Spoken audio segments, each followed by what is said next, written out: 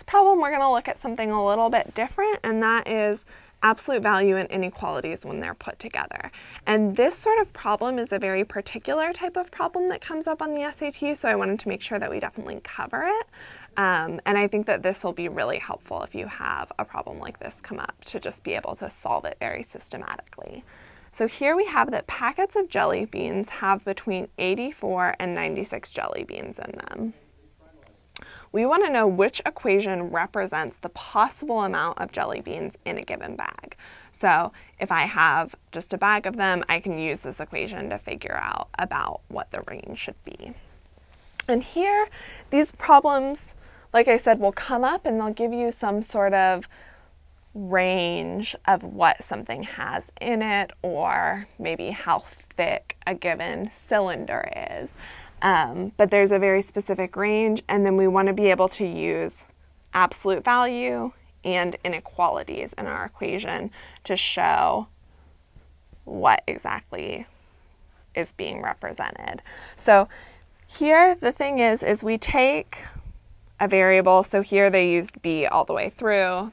Obviously, when we're just making up our own variable, it doesn't really matter what it is. So if you were given something like this, you would just use whatever variable the SAT had already given you to use.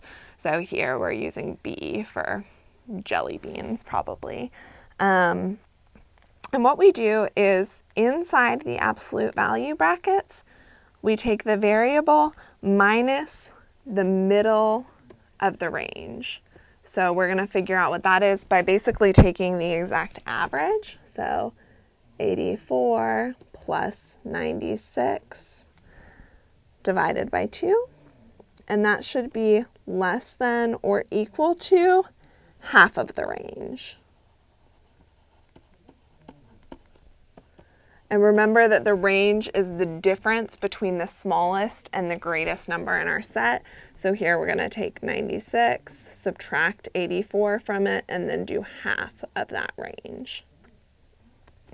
In this case, we're going to get b is going to be less, b minus 90. The absolute value of that is going to be less than or equal to 6, because we basically have 12 over 2 here. And here we're going to end up with 180 over 2. So this is our equation. And if we look at it, we can see why exactly we want to do this and why this works.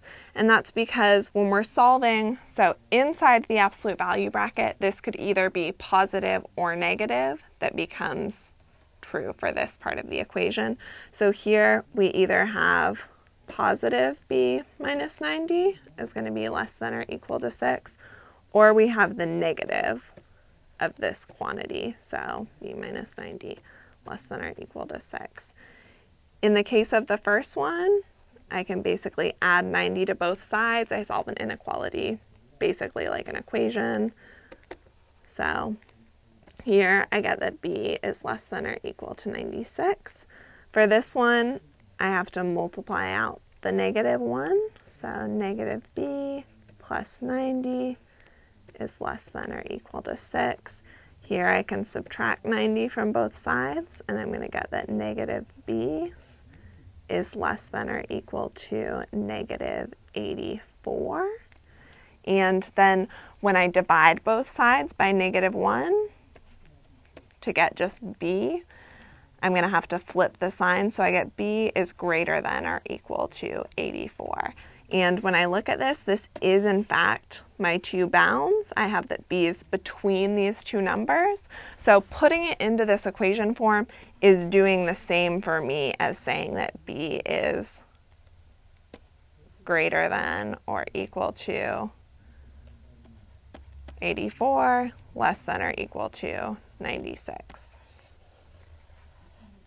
And that's what I want in the end. So this does in fact work, and this is really the systematic way to do it, is to take it and do whatever our variable is. So here we had b, subtract it from, or subtract the middle of the range from it, take the absolute value of that quantity, and then make it less than or equal to half of the range. So look at this problem again. Make sure you understand it, and then any problem like this on the SAT, you'll be able to solve right away. And just get the answer right there. You don't have to resolve it out unless you really want to make sure that you checked it, and you can do that if you're coming back and have extra time. Otherwise, use this equation, get your answer, and move on to the next problem. That concludes our section on absolute value. Thank you again for watching Educator.com.